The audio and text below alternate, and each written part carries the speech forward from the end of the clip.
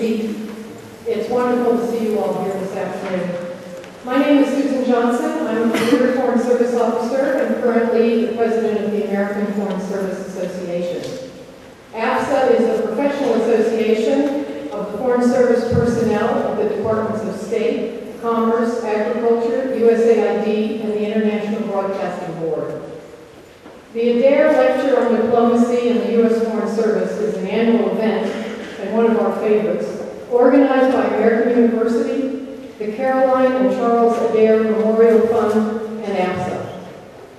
We are honored today by the presence of Marshall Adair, Senior Foreign Service Officer, former AFSA President, who serves as trustee for the Caroline and Ambassador Charles Adair Memorial Fund. The Adair Memorial Fund's annual grants enable this series. Ambassador Adair and his spouse Caroline were exemplary American diplomats, widely respected for their dedication and commitment to the Foreign Service and to American diplomacy. Thank you, Marshall, and to all the Adair family members present for your generosity.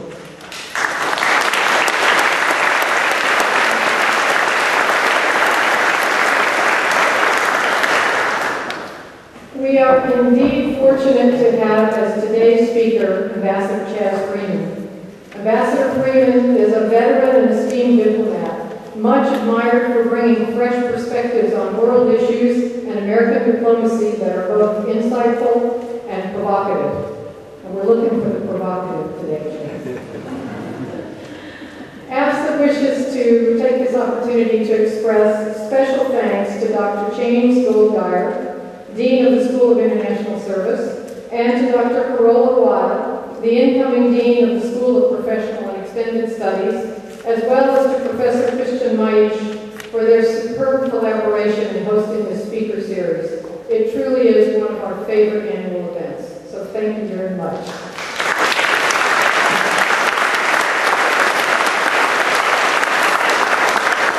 Just a few words about Dr. Weil. She's in her 6th day, she told me here. She joined American University just this summer as the new Dean of the School of Professional and Extended Studies, the new home of the American Semester and other continuing education programs.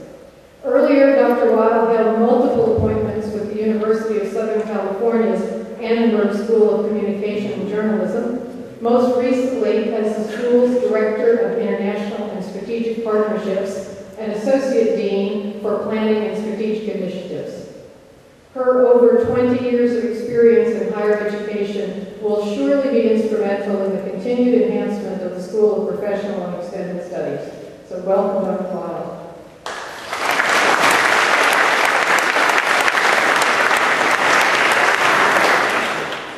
We live in a complex world that's constantly changing. At the end of the Cold War, in a world without rivals, the United States had an extraordinary opportunity for global leadership. But in the past 2 decades, the world situation has evolved, bringing new challenges that are and will remain challenges for U.S. diplomacy. I hope that many of you here today will be both inspired and challenged to make diplomacy your career and profession. If you'd like to know more about what diplomats do, AFSA's recently published new edition of Inside the U.S. Embassy provides unique first-person accounts of what American Foreign Service officers actually do, from the ambassador on down. There are copies and ordering information on the table at the front door, so I hope you stop by. It's now my great pleasure to present Dr. Carola Weil, who's going to introduce the next speakers. Dr. Weil.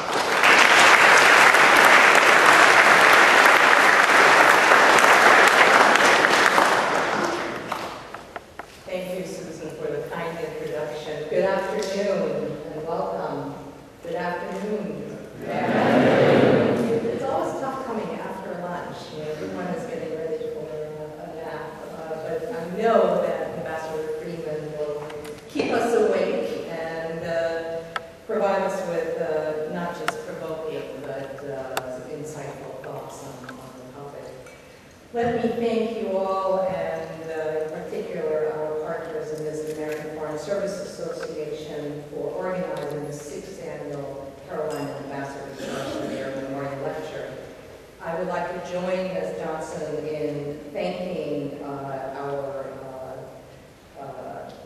hosts and guests, our deep gratitude to Carol Adair Finn, Mr. Marshall Adair, Ms. Ginger Adair, and the Adair family for their most generous support. It really is a wonderful and a fitting living tribute to the life and service of two great Americans, Caroline and Ambassador Charles Adair.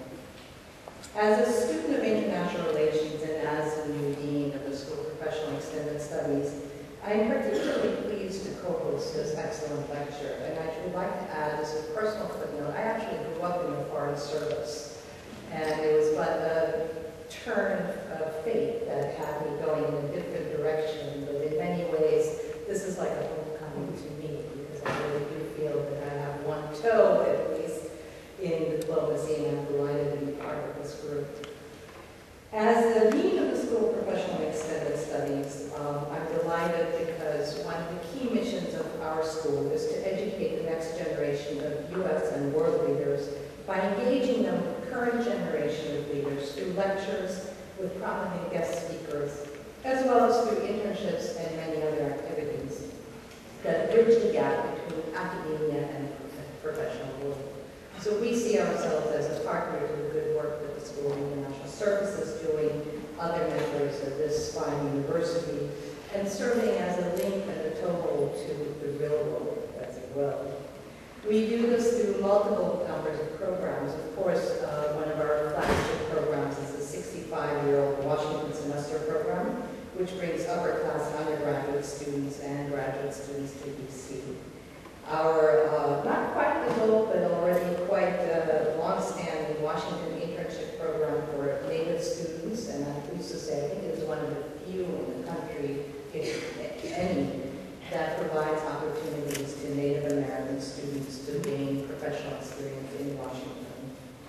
Our Washington Mentorship Program, which provides opportunities to first-year students admitted to American University as well as several partner universities, as well as programs in graduate studies, the Graduate Gateway Program. We are very excited about launching new programs targeted to an adult audience, and hope you will stay tuned for more information about some of those. Last but not certainly least, it is my pleasure to introduce you to my colleague, Dr. James Goldgeier, who is the Dean of the American University School of International Service. Prior to joining American University in the summer of 2011, so I think he has 1 year up on me, and he has been an incredible guide to me. He was a professor of political science and international affairs at George Washington University. He has taught at Cornell University and has held appointments at Stanford University Center for International Security and Cooperation, the State Department, the National Security Council staff, the Brookings Institution, the Council on Foreign Relations, the Hoover Institution, as well as the Woodrow Wilson Center, among others. I don't think there's an agency in town that hasn't had the J. From 2001 to 2005, he directed George Washington University's Institute for European, Russian, and Eurasian Studies, and his most recent book, America Between the Wars, from 11/9 to 9/11, co-authored with Derek Cholin, was named the best book of 2008 by Slate and the favorite book of 2008 by the Daily Beast. For those of us who are still tied to old media, these may seem like strange names, but this means that Professor Goldgeier is truly part of the future generation of educators, and I'm delighted to welcome him here today. Dean Goldgeier's areas of expertise include contemporary international relations, American foreign policy, and transatlantic security. So without further ado, let me turn it over to Jim. Thank you.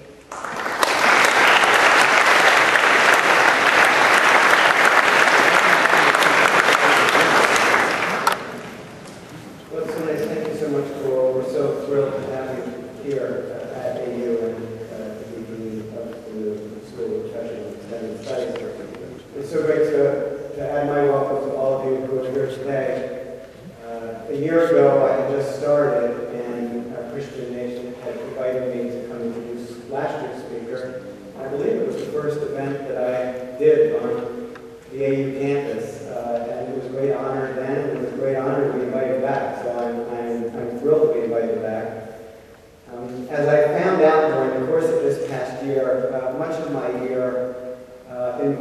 while introducing these amazing speakers who come to American University and then immediately going to my next event and not having the opportunity to actually hear the discussion. So yet again, I can only be jealous of all of you who are able to be here today to hear what Ambassador Freeman has to say. But I just want to congratulate Susan and Marshall for this wonderful event. And welcome also, I know we have a number of retired Foreign Service officers here, so just extend my welcome to them, and especially one of our recent alums of the year in SAS, Clyde Taylor. So delighted to have so many of you here. When you look at Ambassador Freeman's bio, it's quite daunting, and particularly his involvement in some of the most momentous events in the modern history of American foreign policy. He's not simply one of America's most distinguished diplomats, but he was the principal American interpreter during President Nixon's visit to Beijing in 1972. And if that wasn't enough, he later was ambassador to the Kingdom of Saudi Arabia during the First Gulf War. So quite a set of events in addition to all the other things that he's done. He entered the Foreign Service in 1965. He served in a number of capacities in addition to the ones that I just mentioned. And after his ambassadorship in Saudi Arabia in the early Clinton administration, he was Assistant Secretary of Defense for International Security Affairs. Since 1995, Ambassador Freeman has chaired Projects International, a Washington-based firm that specializes in helping American foreign clients arrange transactions and set up business operations across borders. He's been involved in negotiations with over 100 governments, and as I mentioned, just an extraordinarily distinguished career across a range of countries and agencies in the U.S. government.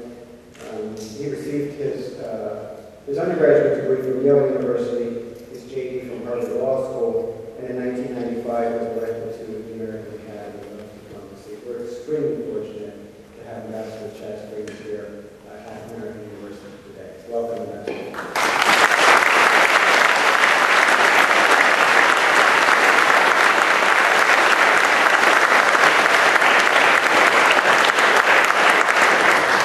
Thank you very much, Dean Goldgar, Dean Weil, welcome to AU, my first time here as well. President Johnson, thank you for your introduction, and Marshall, Adair, thank you for the event, members of the Adair family, and ladies and gentlemen, it is really a pleasure to be here among academics, aspiring policymakers, and public servants, as well. I see as a few defunct diplomats and diplomatresses like me. I'm here to exchange views with you about the new era that we're entering, the changing place of the United States within it, and some of the implications of this for our foreign policies. I envy those of you who are just embarking on careers in various aspects of statecraft and diplomacy.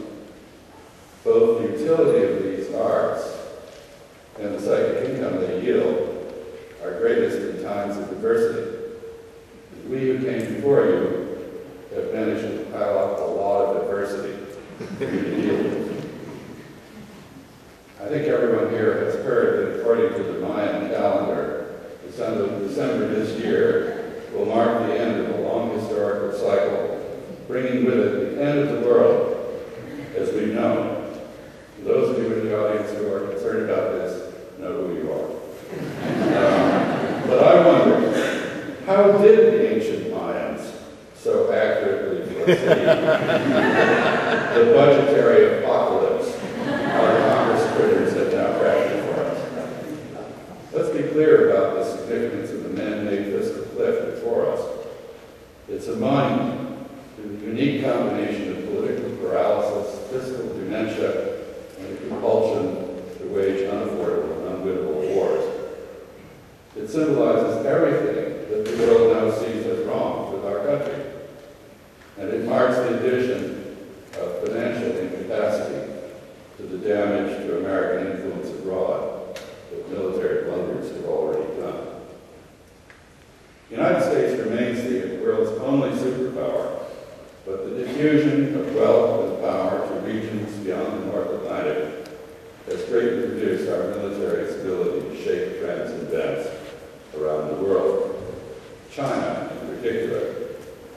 emerging as an immovable military object, if not yet an irresistible military force. Our political influence, economic clout, and self-confidence are not what they used to be. The sequester and the political dysfunction that led us to it promise to weaken us still more. Major adjustments in U.S. policies and diplomacy are overdue. Global governance was once mainly a vector of the struggle between the two superpowers and the blocks that they led. After Moscow defaulted on the Cold War and dropped out of the contest for worldwide domination, Americans briefly imagined that our national's economic strength and unchallengeable military supremacy would enable us unilaterally to shape the world to our advantage. In the first decade of this century, however, the wizards of Wall Street brought down the global economy, even as they discredited the so-called Washington Consensus and emasculated the once robust image of American capitalism. Meanwhile, much of the world was disappointed by the lack of U.S. leadership on other issues, ranging from climate change to peace in the Middle East. People everywhere looked hopefully to worldwide institutions like the United Nations, the G20, the International Monetary Fund, and the World Trade Organization. None of them proved up to the job. Responsibility for the regulation of the planetary political economy began to devolve to its regions, if only by default. The globally coherent worldwide order that American power configured itself to enforce after the Cold War is clearly morphing into something new. We can see the outlines of the new order, even if we cannot yet make out its details and don't know what to call it. The post-Cold War era is long gone. The American century ended 11 years ago on 9/11. We are exiting the age of anti-terrorism. We are uncertain against whom we should deploy our incomparable military might, or to what international purposes we should bend ourselves. Call it what you will. This is an era of enemy deprivation syndrome. There is no overarching contest to define our worldview. The international system is once again governed by multiple contentions and shifting strategic geometries. In such a world, diplomatic agility is as important as constancy of commitment, or more so. Before the Cold War, the United States twice fought in coalition with Britain, France, Australia, Canada, and a few other countries, but we had no permanent alliances. The Soviet threat and the need to deal with the instabilities that attended the end of European empires in Asia and Africa led Americans to reverse our traditional aversion to foreign entanglements and to embrace them with a vengeance. The United States ultimately extended formal protection to about a fourth of the world's countries, and informal protection to yet another fourth. In our usage, the word ally lost its original sense of accomplice and came to mean protector, not partner. There have been huge changes in the global security environment since the collapse of our Soviet enemy, but there have been no adjustments at all in our alliance and defense commitments to foreign nations, other than their enlargement. The alliance structure we built in the Cold War has long outlived the foe it was created to counter. Remarkably, however, the preservation of our prestige at the head of that alliance structure seems to have become the principal objective of our foreign policy. Carrying on with approaches that address long-disappeared realities rather than adjusting to new circumstances is patently dysfunctional behavior. It represents the triumph of complacency and inertia over reasoned statesmanship and strategy. With a few obvious exceptions, like Israel, South Korea, and Saudi Arabia, the beneficiaries of our military protection do not agree that they face threats to their independence and prosperity that justify higher levels of defense spending. Our allies have been cutting, not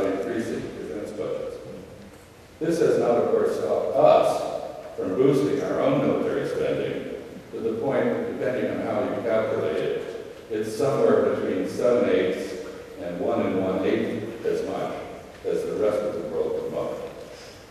The power of the United States once spoke for itself. Americans expected automatic deference. But the new world order that's coming into being is multipolar, neither guided nor managed by the United States. Militarily powerful as we are and will remain, we cannot expect foreigners to follow our directives. We must instead help them to see the need to do things in their own interest that happen also to be in ours. As Lester Pearson once put it, diplomacy is letting someone else have their own way. Since they don't perceive much need for our protection, U.S. allies do not display much gratitude for it. They can't think why they should object to our spending money to relieve them of the burden of defending themselves against hypothetical or unknown dangers. But unlike the past, they also see no need to repay U.S. largesse by lining up with us on issues in which their own interests are not directly engaged. Some might consider it astonishing that for our part, we Americans haven't asked what specific interests of ours are still served by the alliance structures we built to deal with the late unlamented USSR. There are a lot of things wrong with the foreign policy that's mostly on mindless military autopilot. It deploys U.S. forces abroad to perpetuate our credibility as a superpower, rather than to pursue well-defined political, military, or economic ends. It treats military spending as a perpetual industrial subsidy or ongoing fiscal stimulus, rather than as a measured response to identifiable external threats. It drives diplomacy toward a futile effort to persuade allies to join us in disinvesting in the future by borrowing money to build military rather than civilian infrastructure, and engaging in a constantly expanding list of wars of choice. As we prepare to enter a still nameless new era, it's time for Americans to take a fresh look at the world. In this regard, the much-feared sequester could be a very good thing. It might compel us to rethink what is really necessary and to craft an affordable approach to national security, as well as a foreign policy to implement it. Our present approach is neither affordable nor effective.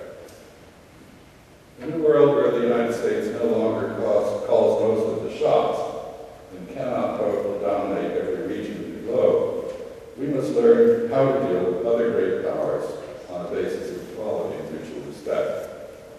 China is the most obvious test of our ability to do so. In recent decades, it has been making a century of progress every 15 years. It's now our economic competitor everywhere.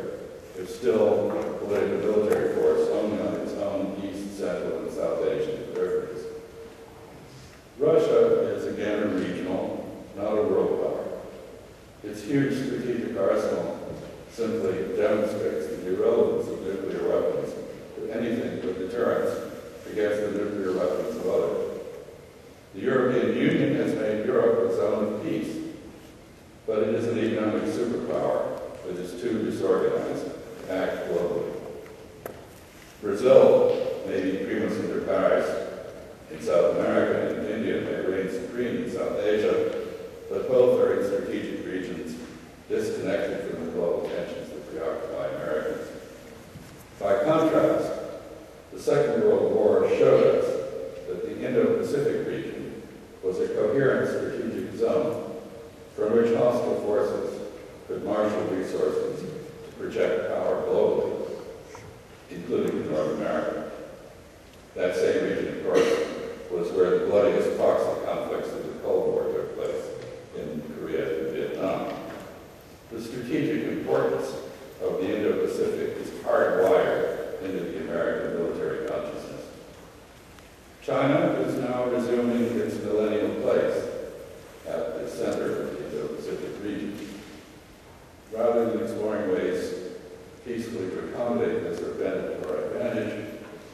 States seems determined to resist any diminution of our own role as the ultimate arbiter of regional security issues. As a result, we are being drawn into supporting claimants to islands, rocks, and reefs also claimed by China. But our capacity to dominate China's periphery has a limited half-life. China's defense burden remains low, but its spending has been doubling every 5 years or so, the pace with its overall national budget and economy. China's focused on defending itself in its own region, not on projecting power beyond it. Defense is cheaper than offense, which is what we specialize in. It's not necessary to dominate a region in order to deter efforts by others to do so. We don't need to enjoy unchallengeable military superiority in Asia in order to enable our allies and friends there to learn to live with growing Chinese wealth and power, which we ourselves must also do. Dominance of Asia is unaffordable. Even a less ambitious and more appropriate balancing role is going to be hugely expensive.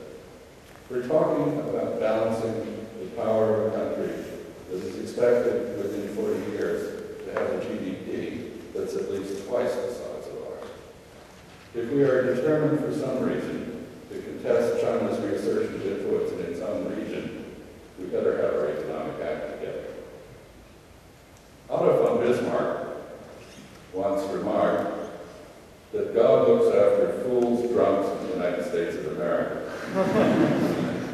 I've always prayed that this was a valid religious revelation. But a belief in a special providence for our country cannot excuse or offset the effects of self-destructive policies. We may not be in decline, but we're certainly in denial. America is no longer setting the pace internationally. It's pointless to blame others for this, though our problems sometimes have been bound up in global supply chains. They have mostly been made in the USA by American politicians. The depression we're in was crafted by elected officials in Washington working with tax-tempered plutocrats on Wall Street. There's no denying that they did what they did with the mostly admiring endorsement of the American people.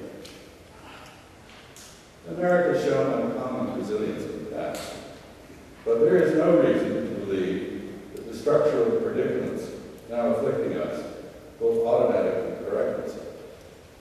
We must change a wide range of policies and practices if we are to restore our traditional socioeconomic vigor and buoyancy. We need to do this for its own sake. But it's also the key to assuring ourselves the role in shaping the global future, which our interests demand. Some aspects of our current condition are frankly disheartening. The United States was founded on a promise of equality of opportunity. Yet we now rank 100th out of the top 140 nations in income equality. Horatio Alger would be horrified to learn how much less social mobility there now is in America in comparison with much of Europe, let alone China. Many here have come to doubt that hard work will pay off in financial and social success. But then it's now notoriously hard for Americans to find work at all. Economists define depression as, quote, a chronic condition of subnormal activity for a considerable period without any marked tendency either towards recovery or towards collapse. We may not like the word depression. Our politicians won't speak it, but we're in one. The unemployment rate is going down largely because people are dropping out of the job market. Over the past 5 years, the labor participation rate, that is the percentage of our fellow citizens who are either employed or actively seeking employment, has fallen to the point where there are now 100 million Americans of working age who do not have jobs. There will be more if our Congress does not rise to the challenges before it. Fiscal suicide will not cure the public policy problems Americans have made for ourselves. The U.S. government is now borrowing $20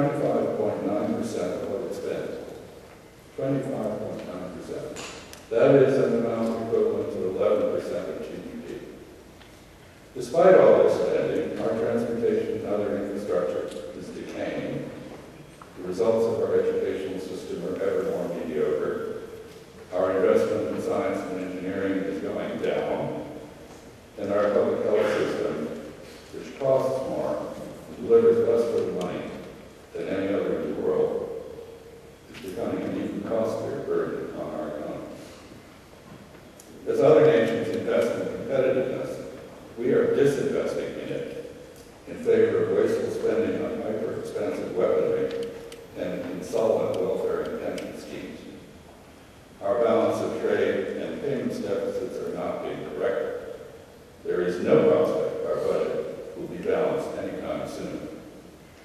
The only sector of our economy that is prospering is its bloated military-industrial complex. This cannot go on forever, so sooner or later it will stop. Technology has annihilated distance, linking people across the globe with unprecedented immediacy. As the Ghanaian diplomat, Coach Deborah, put it, quote, radio enables people to hear all evil, television enables them to see all evil, and the jet plane enables them to go out and do all evil. Might add that the internet enables them to tweet each other as they do it. Businesses are no longer limited to national labor and capital markets. They locate their operations where they want to maximize their profits. They hire where labor costs are lowest in relation to productivity, and they borrow where rates are most favorable to their competitive participation in worldwide supply chains.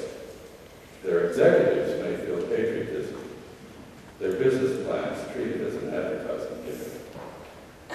In this highly competitive environment, the advantage goes to those nations and regions that excel at the education of their workforces, the modernization of their infrastructure, and the crafting of intelligent industrial policies to empower entrepreneurial innovation and the exploitation of new technologies.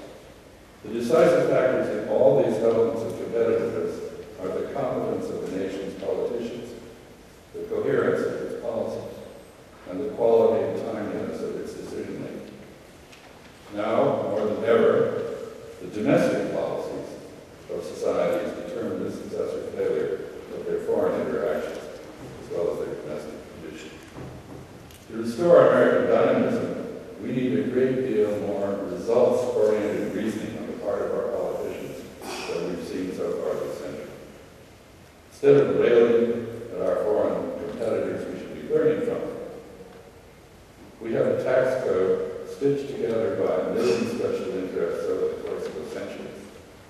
This serves as our de facto industrial policy, directing investment and other business decisions in ways that subsidize vested interests and secure the status quo. Our tax system obstructs rather than facilitates economic construction to make our economy more productive, prosperous, and competitive. It's got to go. It's been decades since the United States dominated global manufacturing, or was the world's greatest competitor rather than debtor nation. And it's been a long time since we drove liberalization of trade and investment regimes at the global level. The Doha round failed. There's no successor to it. We can't afford to continue to base our trade and investment policies on assumptions drawn from circumstances that no longer exist. These policies badly need adjustment to promote innovation, ensure efficient infrastructure, improve the business climate, and raise the quality of the workforce. But many of the international trade agreements we're currently pursuing seem to aim less at leveraging foreign prosperity to our advantage, expanding our exports, attracting investment, repositioning our industry in regional markets, or increasing our competitiveness, than at shoring up our ebbing standing abroad. We need to refocus our trade and investment policies on job creation. I want to conclude by returning briefly to a vitally important aspect of the evolving world order that is far too seldom discussed. For 2 centuries, North Atlantic societies set the pace of economic and technological advance and wrote the rules for the international system. Transatlantic solidarity enabled capitalism, liberal democratic values, the rule of law, and the idea of a nation-state to prevail over challenges from all of the alternatives. The ideals of Atlantic civilization found expression in the universal acceptance of a rule-bound international system and institutions of global governance based on Western norms. Sadly, this heritage is now slipping into the past, or in danger of doing so. The North Atlantic is clearly being displaced by the Indo-Pacific as the global economic center of gravity. Most strikingly, Western societies no longer present compelling models that other nations and regions wish to emulate. Our democracy is increasingly equated with political banality, short-sightedness, indecision, and lack of strategic resolve. But the problem has been compounded by the foundering of the transatlantic consensus since 9/11. Our own divisions now cast doubt on the core values of Western civilization and their durability. Europeans and Americans have come to disagree about an expanding array of issues bearing on the rights of the individual. These differences are passionate and fundamental. They include arguments about the propriety of so-called enhanced methods of interrogation, otherwise known as torture, extraordinary rendition, meaning kidnapping and disappearance, the suspension of habeas corpus in favor of indefinite detention without charge, the withholding of evidence from the accused, and the extrajudicial administration of capital punishment. North Atlantic societies are still vastly more respectful of the dignity and rights of individuals than others, but the region as a whole no longer shares a coherent code of values with which to challenge the conscience of humanity. Lacking both consensus and conviction, its member states cannot effectively defend, let alone advance, the Western notion of the rule of law against competing ideologies from Islam or Confucianism. For the first time in centuries, non-Western values are coming to be seen as realistic alternatives to Western norms. America's recent departures from the rule of law are in many ways the greatest menace our freedoms have ever faced.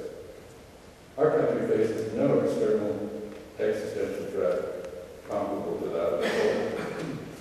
There's nobody who's out there thinking about turning the key and killing 80 million Americans 17 minutes later. Yet we're building a garrison state that is eating away at our liberties in the name of freedom. Peace is the climate in which freedoms grow. We need an end to war in order to address the many threats to our ability to secure the blessings of liberty to ourselves and our posterity. Americans believe that societies that respect the rule of law and rely upon democratic debate to make decisions are more prosperous, successful, and stable than those that do not. Recent efforts to impose our freedoms on others by force have reminded us that they can be spread only by our setting an example that others see as worthy of emulation. Freedom cannot be sustained if we ourselves violate its principles. This means that we must respect the right of others to make their own choices as long as they do not harm us. It also presupposes a contest of ideas. Our ideas will not prosper unless we maintain solidarity with others who value and practice them. That's why the first priority of American diplomacy ought to be to reforge the unity of the Atlantic community behind the concept of the rule of law. This cannot be done unless we confront and correct our own lapses from the great traditions of our republic. To re-empower our diplomacy by inspiring others to look to our leadership, we must restore our respect for our Bill of Rights, as well as our deference to the dignity of the individual, both at home and abroad. And let me be specific. We must revive the Fourth Amendment's ban on searches and seizures of persons, houses, papers, and other personal effects without probable cause. No more extraordinary rendition. No more universal electronic eavesdropping.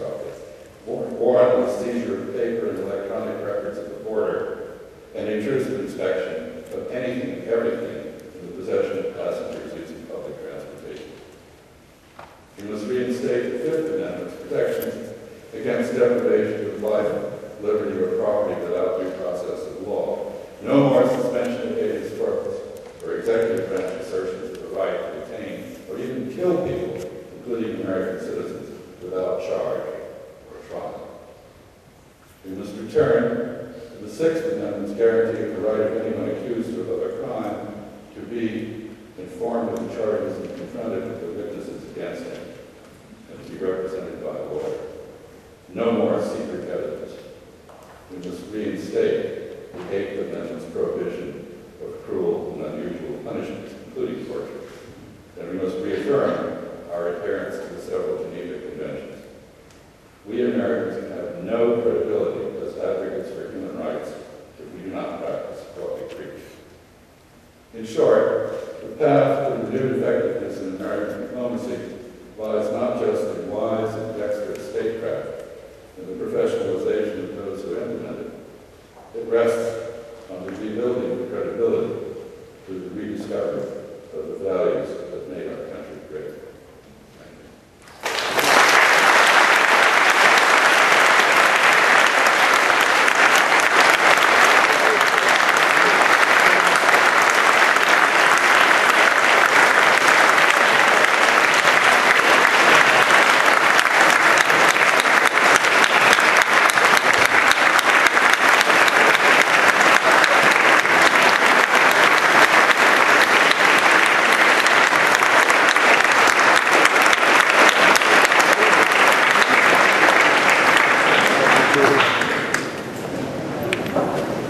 Well, thanks and congratulations to Ambassador Freeman for an outstanding presentation on what the realities we face are.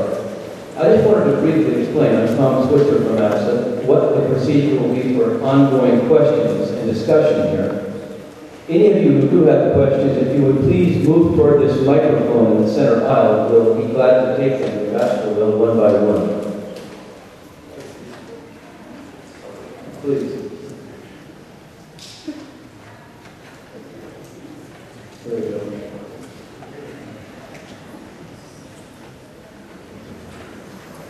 Professor Van Wood. Not easy to get to this point, is it not?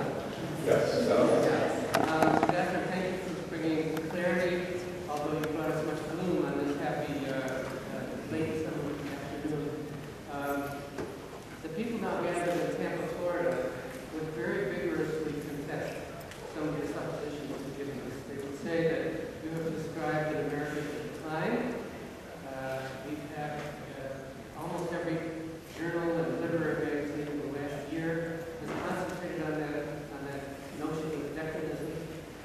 You have expressed that we are basically in this situation.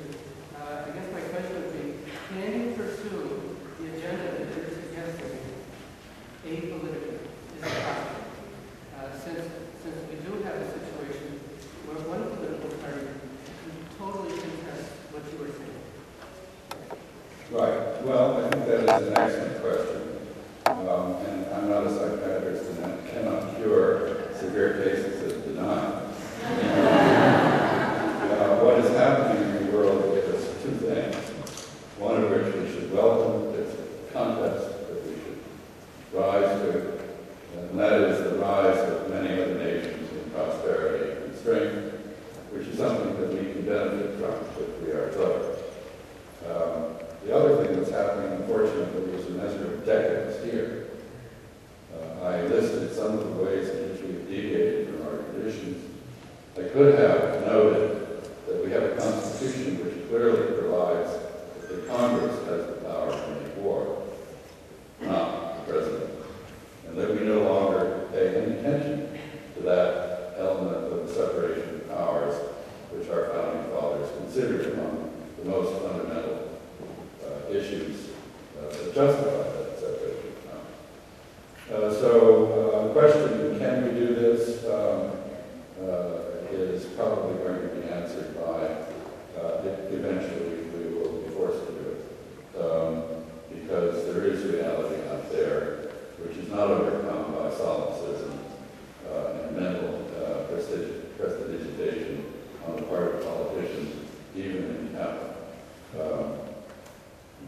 As our own city so nicely demonstrated. Jessica. Ambassador, thank you so much for your comments today. My question for you is inspired by an experience I had this summer. Can we fix that amplification, Tom? I'm sorry? I say, can we fix the amplification? We can't hear. Very close, right? My question for you is, about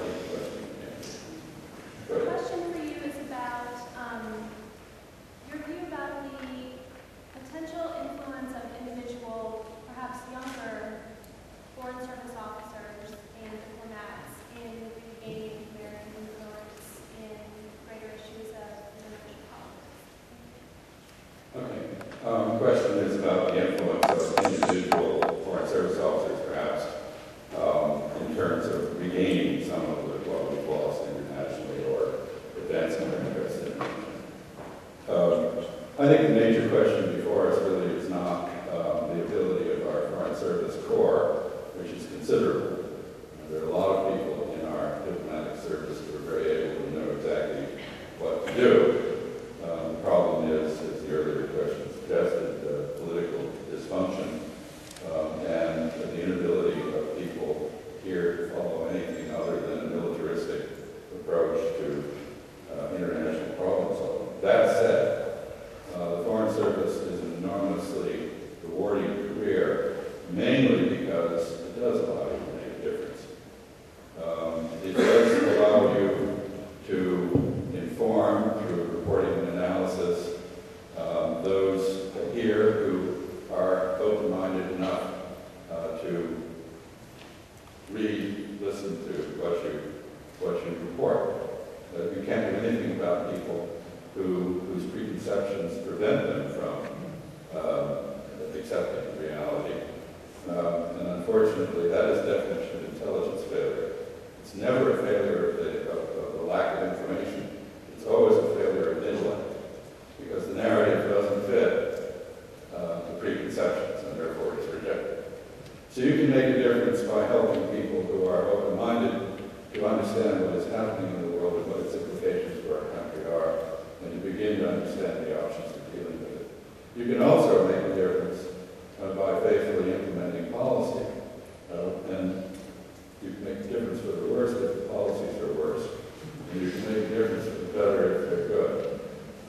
So it is a career of consequence. It's not just a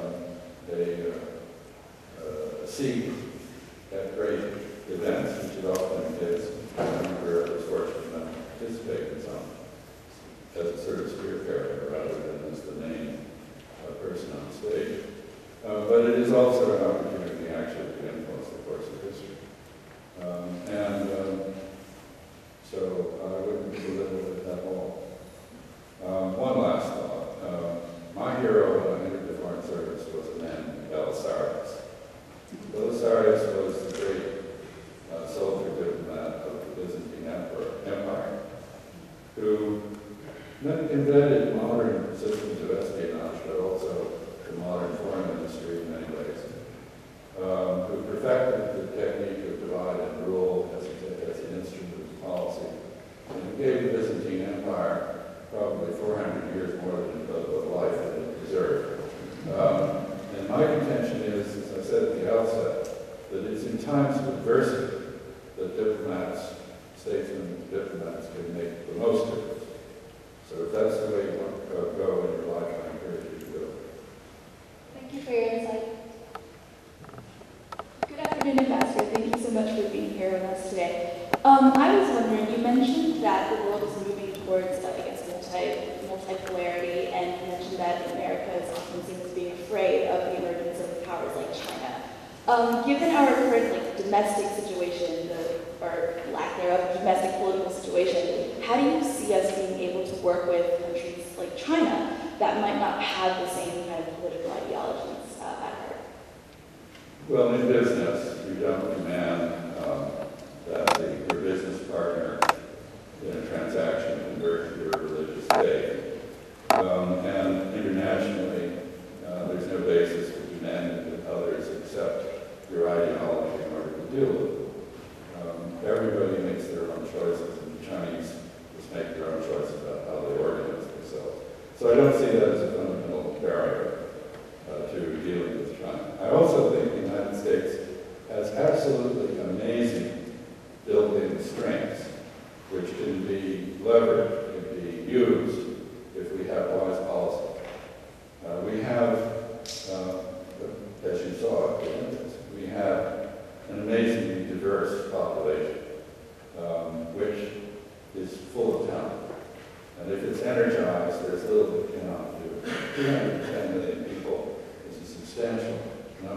but it is a much smaller number than our natural resource base would support.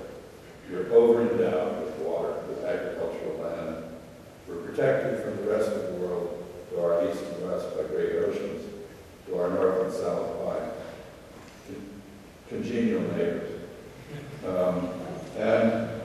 We don't face the challenges that, let us say, China does. If an American general were running the Chinese military, they would have a defense budget 4 or 5 times as large as we do, because they've got Russia on their north, India on their southwest, Vietnam to their south, Japan, which has a history of rampaging through China, to their east, the Koreans, who are not easy to live with, next door, and the 7th Fleet off the coast. There's no way that you would trade our very excellent position for that. So I have a lot of optimism about the United States if we can cure what I describe as our decadence. And that, there's nothing to stop us from doing that. There's nothing to stop us from re-examining our own practices and correcting them. Thank you so much. 谢谢. Good afternoon, Ambassador. My name is David Galbraith. I'm a Foreign Service Officer currently on fellowship here at Georgetown University. Your discussion of the challenges we have here at home, particularly vis-a-vis our own transgressions of our morals and our ethics and sound business practices, certainly rings true. I was in the Middle East during the Abu Ghraib scandal and was an economic officer in Venezuela during the financial crisis. And I was just wondering what advice you would have for those of us in the Foreign Service, but also just for all Americans who are interacting with people from other countries, from overseas, when at home we have these transgressions that are so difficult to justify and explain. How do we go about interacting with our peers overseas and explaining where these come from and what they mean for American society? Pray that Bismarck was right. Don't be dispirited. We have had bad periods before in history. We can forget them easily. In fact, I think the most enduring national characteristic is our amnesia. We do things after winning wars or participating in them that are particularly bad. We had the McCarthy era in the 50s. In the 20s, we had the Palmer raids and other such things. And we're just in a bad period. But we'll pull out of it. And it will help us to pull out of it if foreigners who care about our country, and there are an enormous number of people out there who do, who really hope that the United States will pull itself together.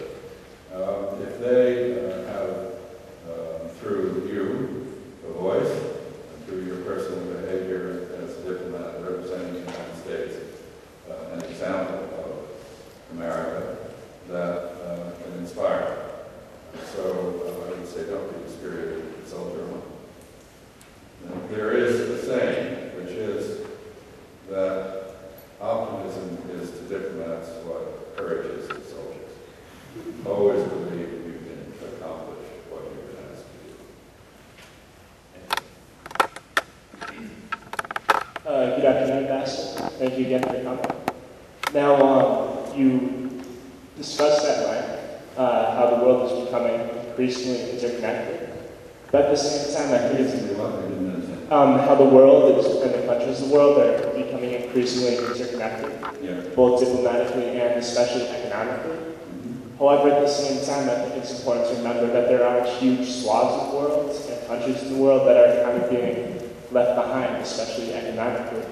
Is there any actions you think that the more wealthy countries in the world can take to help the other parts of the world develop? Well, it's a matter of self-interest, trying to build the prosperity of foreigners, foreign societies, because they then become both customers for our exports and sources for our imports. That's been the case with China. Some people may think it was a bad idea to respond to Deng Xiaoping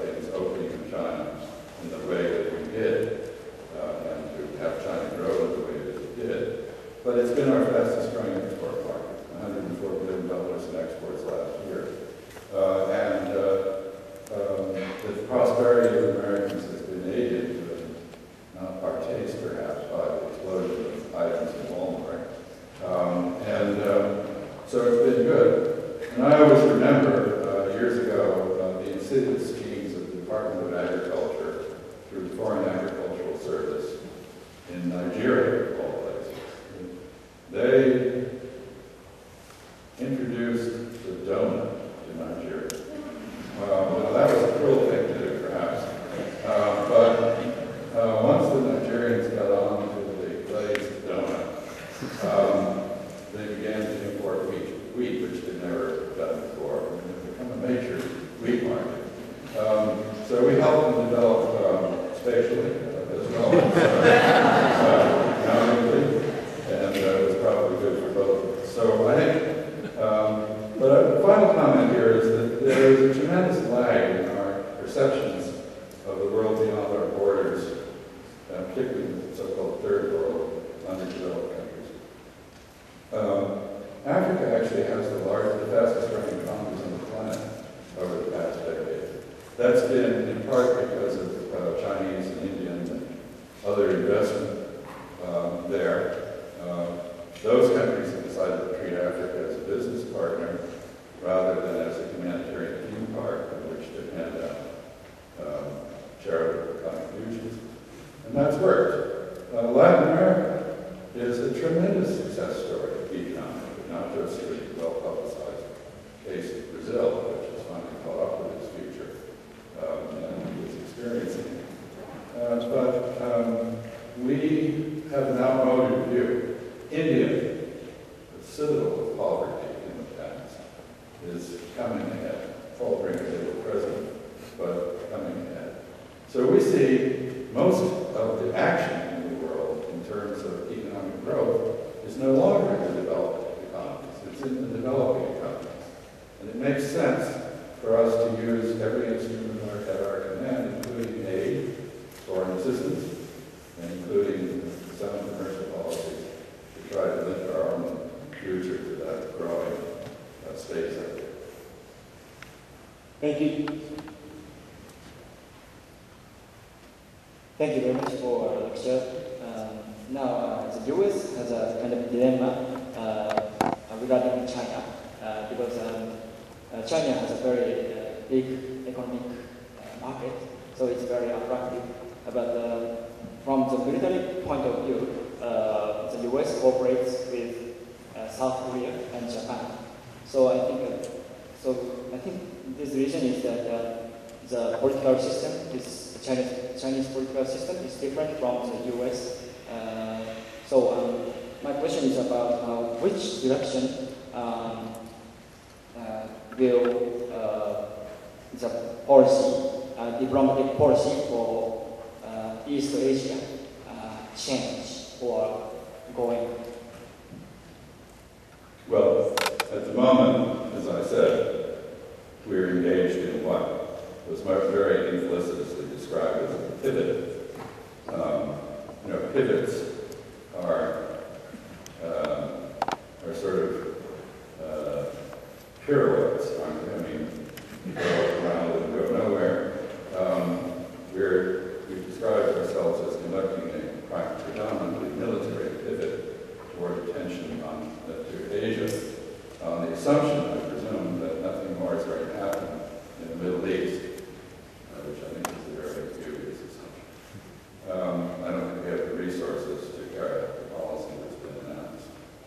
Therefore, I believe that the evolution of Northeast Asia, which is the area that we seem to be interested in, Japan, Korea, China, is going to be determined primarily by that. And there are bad things happening. It is an article of faith here in the United States that China has suddenly become assertive on territorial disputes. Well, so has Japan. So has South Korea. The current disputes include very active arguments between Japan and Korea over Toto, or Takeshima, as the Japanese call it. They include disputes between Japan and China over Diaoyu, or Senkaku, as the Japanese call it. They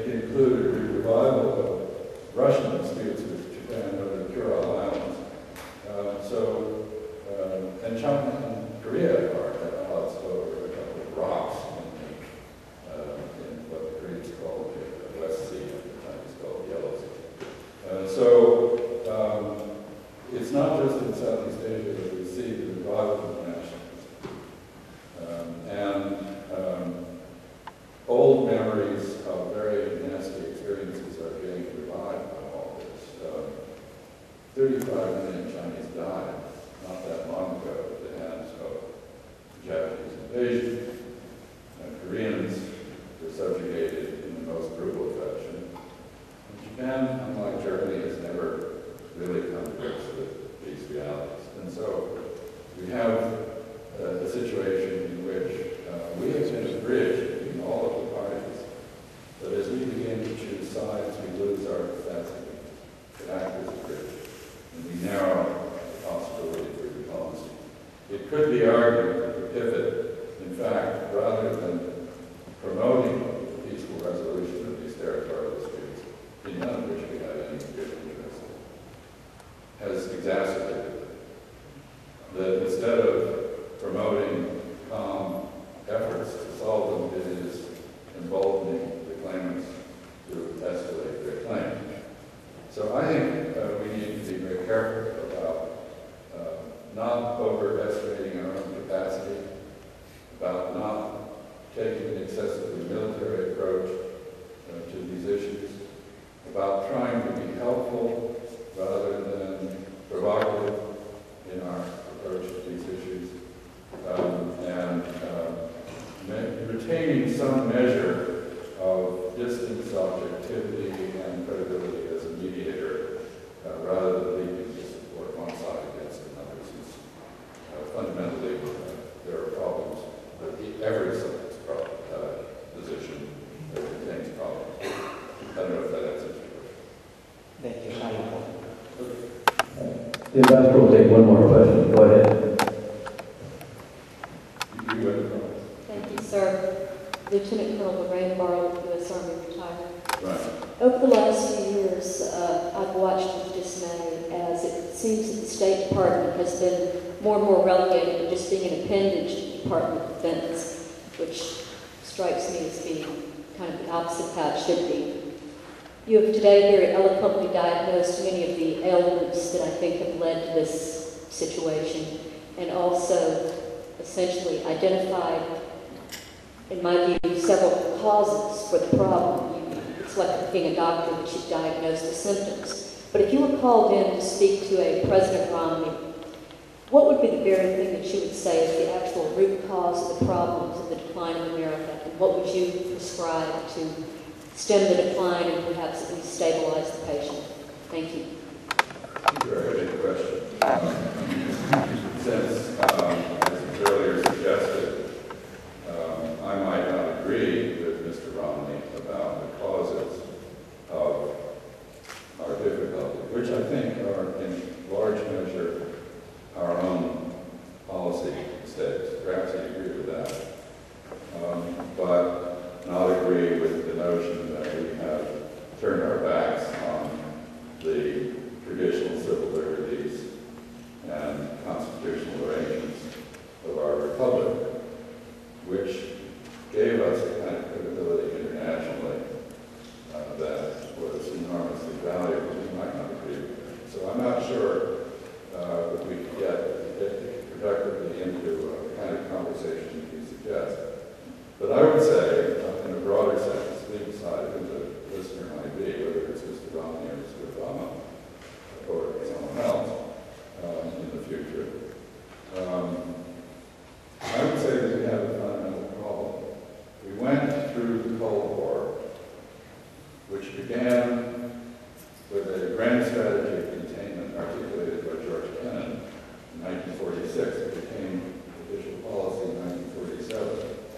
And that assumption of containment was that the Soviet system was so defective that if we allowed it, if we isolated it, it would eventually collapse with its own deficiencies.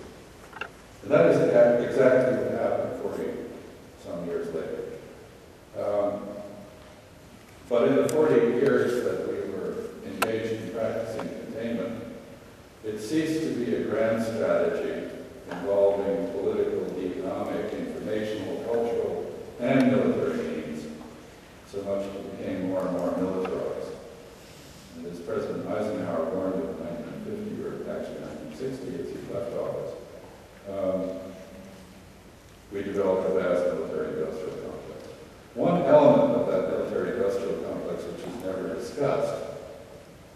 huge expenditures in the Department of Defense on building an intellectual superstructure for a coercive approach to international relations. In your own life, as outside the Army Reserve, if you get into an argument with someone, you're very unlikely to pull a gun on them, or to imagine that standing on the other side of the street and giving them the finger is an effective means of getting through to their conscience. And yet, the United States has developed a practice of immediately resorting to coercive measures, usually sanctions, which Woodrow Wilson misdescribed as a substitute for war. They turn out to be prelude to war, not a substitute. Sanctions followed by the U.S. Marines or the Army or whoever. And we have developed a set of academic theories funded by the Defense Department, and thank them for that. Game theory, simulations, all kinds of international relations theories that are based on the principle that the effective conduct of foreign relations rests on coercion. But in your own life, if you want to have someone do what you want them to do, you know that there are vastly more efficient and effective and economical ways of doing that than assaulting them physically. And so I think we have a mental imbalance that comes from 40-some years of the Cold War and is expressed in the really amazing continued momentum of defense budgets even after credible threats have disappeared. We have now got a defense budget, a military industrial complex.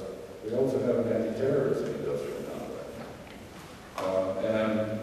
The two together are fairly familiar, and they are not attractive, and they have done huge damage to the influence of our country, and they've also done huge damage to the way we think about solving problems. So I'd argue that there needs to be a recalibration in our budget, in our allocations, in our approaches toward returning the use of force to the last resort that it once was, rather than the first recourse, which it has become. Thank you.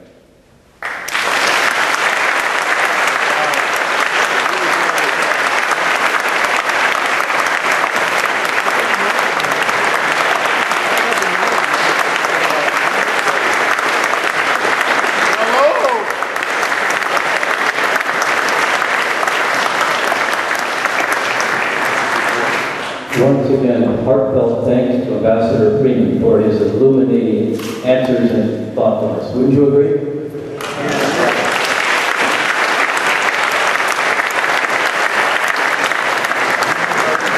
I want to thank each and every one of you for your attention and your very thoughtful questions today, and we're wishing you the greatest of success in this academic year ahead. Thank you.